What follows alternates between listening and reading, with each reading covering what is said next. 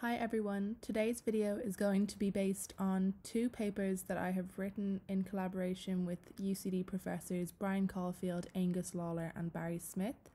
So the first of which was entitled Using Case-Based Reasoning to Predict Marathon Performance and Recommend Tailored Training Plans, and this was presented in the long paper proceedings at the International Conference of Case-Based Reasoning in June 2020, which was online. And the second paper was entitled Providing Explainable Race Time Predictions and Training Plan Recommendations to Marathon Runners, and this was presented in the short paper proceedings at Rexis 2020. So both of those papers will be linked down below if you're interested in reading them, and this talk will be essentially largely based on the first paper with the addition of the new models that were used in the second paper and the results obtained in that second paper. So since this research is quite applied, I'm going to give a brief overview of the context, which is marathon running. So a marathon is a 42.2 kilometer run on road, track or cross country, and typically requires at least 12 to 16 weeks of intense training. Despite that, in recent years there's been a huge influx in the number of people participating in endurance events. Specifically for marathon running, we have had a 50% worldwide increase in marathon participation from 2008, with over 1.3 million people participating in marathon events in 2018. Naturally, with the sport growing, that means many of the runners are either recreational or novice runners, and they tend to be quite limited by the one-size-fits-all resources available. So the main contributions of this work is wanting to provide support and advice for marathon runners as they train for, compete in, and recover from their races. We will be using case-based reasoning methods with training session data in order to generate both race time predictions and training plan recommendations. So briefly, for some understanding of the method of case-based reasoning for those of you who might be unfamiliar with this, essentially what case-based reasoning looks to do is to use the solutions to past problems to find a solution for a new similar problem. So the first thing, when you have the problem, you want to find a suitable representation so that case-based reasoning can be used. And then it will take the form of a case. Then the next thing you can do is, once you have a case, you can retrieve similar cases from your previous stored cases, which are stored in the case base. So these are all the previous similar problems which have had solved solutions. Then you will reuse the solutions for those retrieved cases in order to come up with a solution for the new case. So you'll find some suggested solution. You may need to revise this solution in order to make it fully fit with the new case. And once you have a definite solution, you will retain that in the case base as a learned case. And that means we can use it for future reference.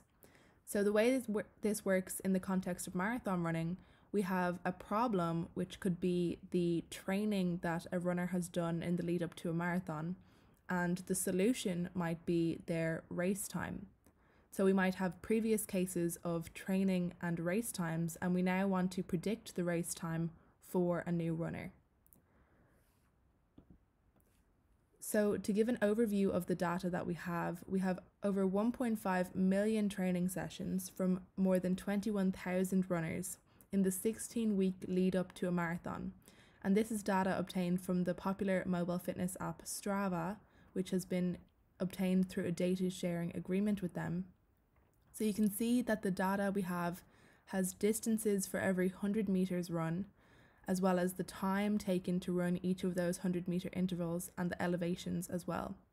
These are then converted into a 100-meter pacing profile in minutes per kilometer. So to make very clear, that pacing is in minutes per kilometer, meaning that a larger value for pace means a slower pace. Then we aggregated these individual training sessions into a number of weekly features, including things like the number of sessions per week, the total distance run, the mean pace per week, the longest run distance, as well as the fastest or slowest 1, 5, and 10 kilometer pace, and the mean elevation gain. So then when we have these weekly training features, it's time to turn these into cases. So each individual case consists of the weekly training features F or W, as well as the marathon time achieved by a runner W weeks from now. So if we're at a point 4 weeks from the race, we'll have the cases including the training done in the 4th week from the race, as well as the marathon time achieved 4 weeks from now. We also have a pointer to the next week of training, so the week 3 weeks from the race. And each of these case bases are separated based on training week and sex. The reason being that there are physiological differences between males and females that lead to different training and race outcomes.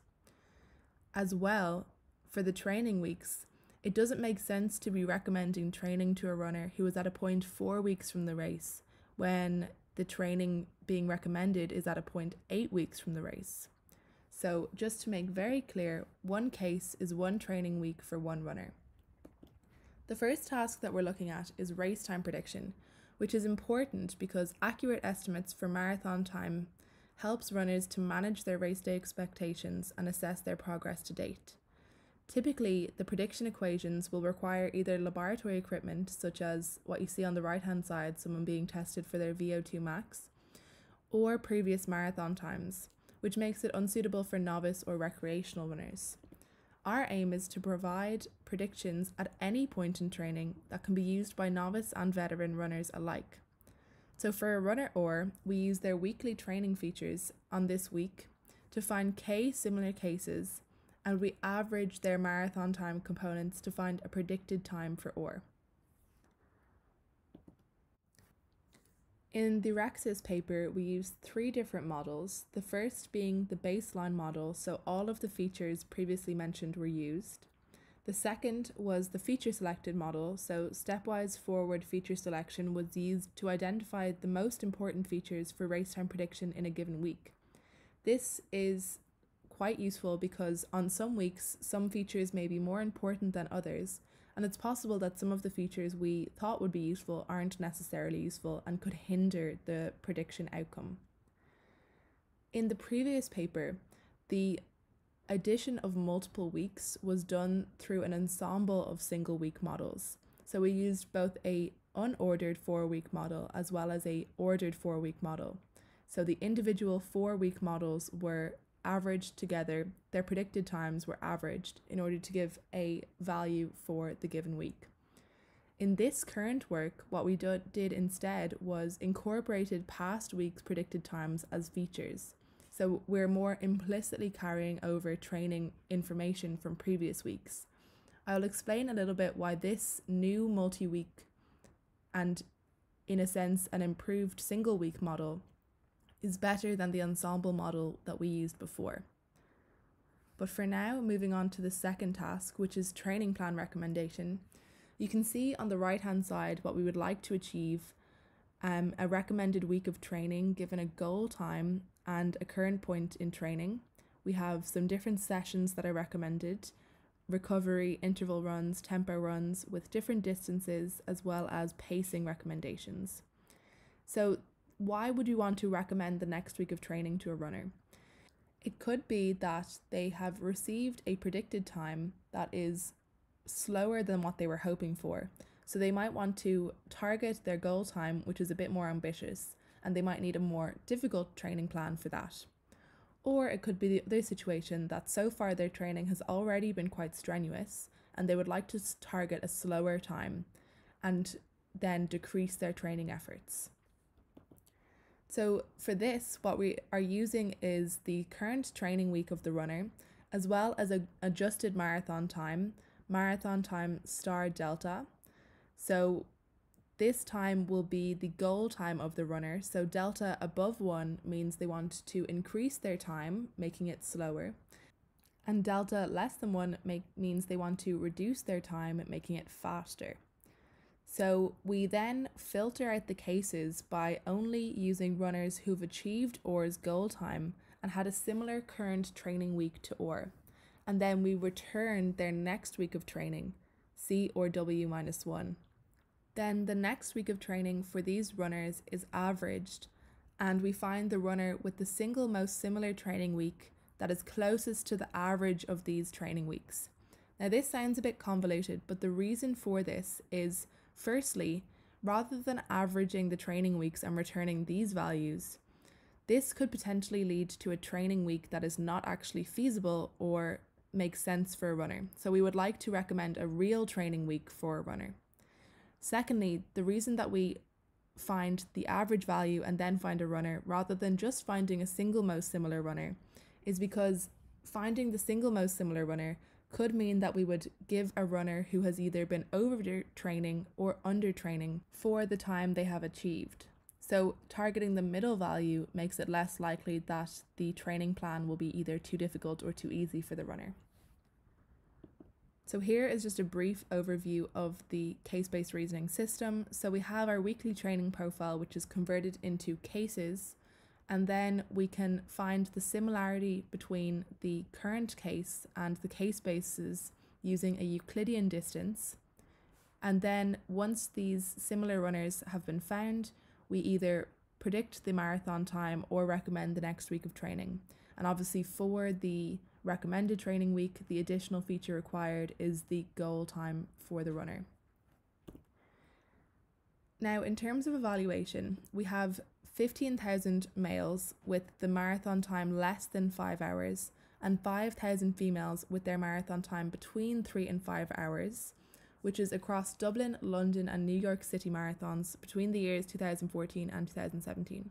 So here we reduced our data set slightly to be around 20,000 runners from the original 21,000 runners, and you can see that we reduced the times because outside of these times there were very few runners. So there were quite few slower runners and either slower or really fast female runners, and this made it difficult to make race time predictions.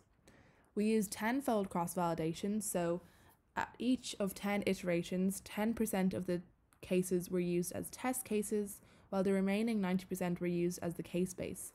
And this was done 10 times, such that each 10% was used as the test case only once, and then the error was averaged over these.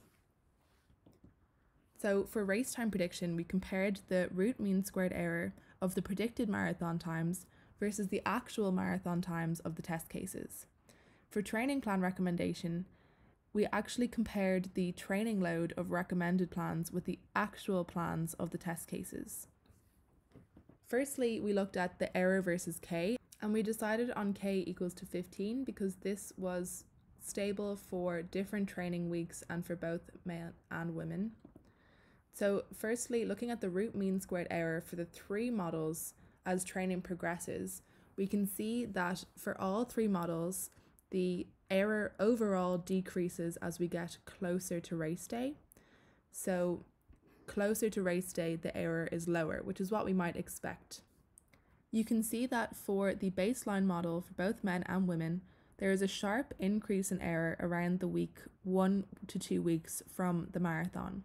The reason for this is that there is something called the marathon taper, which is where marathon runners will either significantly reduce their training efforts or stop training in the 1 to 2 weeks before the marathon to give their body time to rest before the race.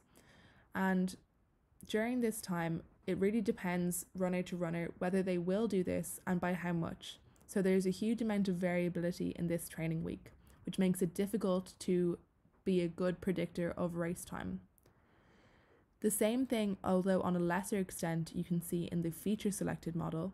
However, for the multi-week model, this has been completely eradicated because the error continues to decrease 1 week from the race. The multi-week model is the best performing model for both men and women, and about 12 weeks from the race, the difference between this and the other models is statistically significant with a p-value of less than 0.01. So this model actually performed around the same in terms of error as the ordered 4-week model that we mentioned from the previous paper. Now, the reason that this model, the single week model, is preferred is because it provides more in terms of explainability. So here is an output that we are able to provide to runners based on the 15 similar runners that have been used to generate either their predicted race time or their recommended training plan. In this case, it is their recommended training plan. So we have a runner who has a current race time prediction of 216 minutes, and they're targeting a race time somewhere between 238 minutes and 242 minutes. Now, this isn't necessarily the most concrete real life example, but you can just see how it works in terms of you can see how we can provide training information in terms of the number of sessions, total distance, fastest 1, 5, 10K. We can see how the current runner under U compares to the other runners that were used for their generated recommended training plan in terms of the minimum, mean, median, and maximum values.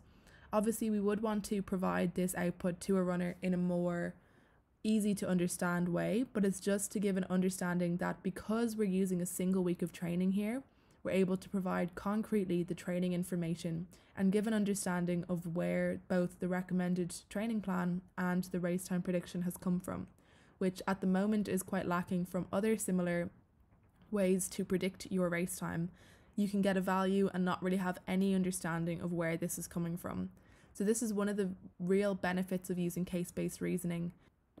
In terms of evaluating training plan recommendations, of course, a live user study would really be required to fully evaluate this, as we would like to get an understanding of whether these recommended plans actually are effective for runners and how do runners respond to these recommendations. Do they use them? Do they find them useful? So a live user study is required, but it was beyond the scope of this work and something we hope to do in the future. Instead, what we're providing here is more of a proof of concept style evaluation. So we're comparing the training load of recommended training plans with the actual training completed by the test runners for different adjusted goal times of plus or minus 1 to 10%. So since our goal time is represented by marathon time star delta, this means we would have a delta between 0.9 and 1.1. So what we're expecting to find is that targeting a faster goal time should lead to a more difficult training plan. So the recommended training plan should have a mean weekly pace that is faster. Similarly, if you target a slower goal time, you should have somewhat of an easier training week. In terms of mean weekly pace, we would expect that to be slower. So as expected, a more ambitious target time leads to a faster pace. Remembering that pace is in minutes per kilometre, so a lower value for pace is a faster pace. On the y-axis here, we have the percentage difference in mean weekly pace for the recommended plan compared to the original plan, so the actual plan of the runner. So we can see that targeting a faster time, so having delta less than 1, leads to a negative difference, which means that the recommended training plan has a faster pace than the actual training plan of the runner. Similarly, when we target a slower time, so having delta above 1, means that we have a positive difference, so the recommended plan's mean weekly pace is actually slower than the actual training done by the runner.